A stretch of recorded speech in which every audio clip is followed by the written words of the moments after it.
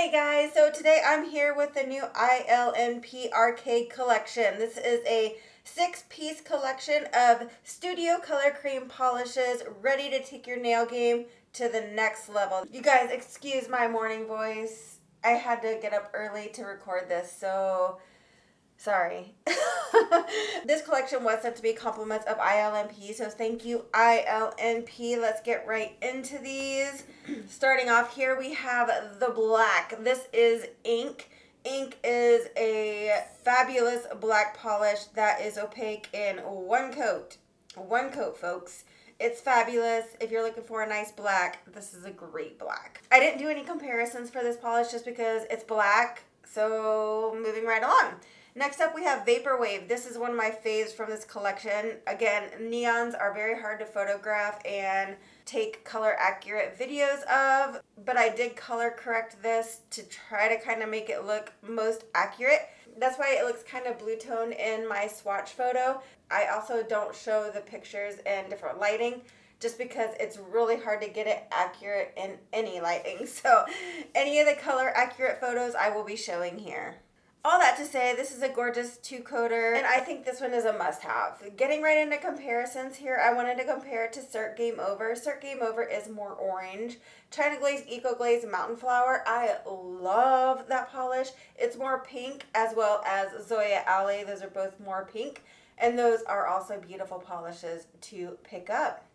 Okay, next up is Turbocharge, and the live swatch of this is a little bit less neon than it actually is. If you look at the photo, it really is that bright and that neon. It's so pretty. This is a 2-coater.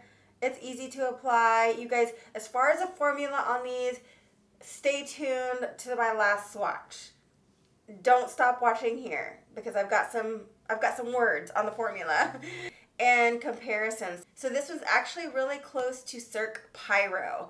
And then here you can see how it looks next to China Glaze Takes Two to Tango and Orly Artificial Orange. That's not showing up color accurate at all.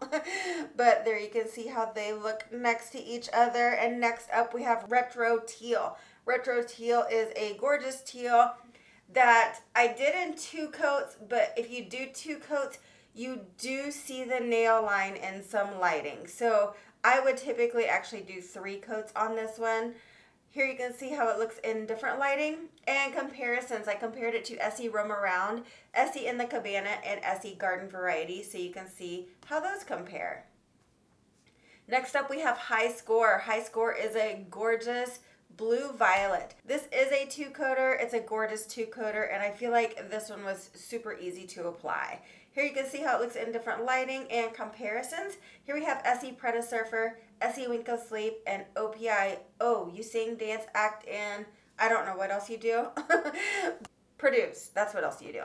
And then the last polish here. I do show my fails on this. So when I first started applying this, I loaded too much polish on the brush. So I did a coat with a lighter polish load on it, and it ended up being kind of streaky on that first coat. I couldn't even cover the full nail. And then I loaded a little bit more polish on the brush, and I got the same thing. So I did have to kind of mess with this one. These aren't necessarily creams that you would think of as being creams. I would call these more crellies. So if you guys are looking for a true cream, keep that in mind. These are crellies. They are beautiful colors and great polishes. You just need to know what you're getting. So like I said, they are more of a crelly finish. And then here you can see how that pink looks in different lighting and comparisons. Here we have OPI Nature Strong and Flowered, Essie All Dolled Up, and Essie Slumber Party On. And you guys, party on this gorgeous Friday. All right, have a great day. Love y'all. Bye.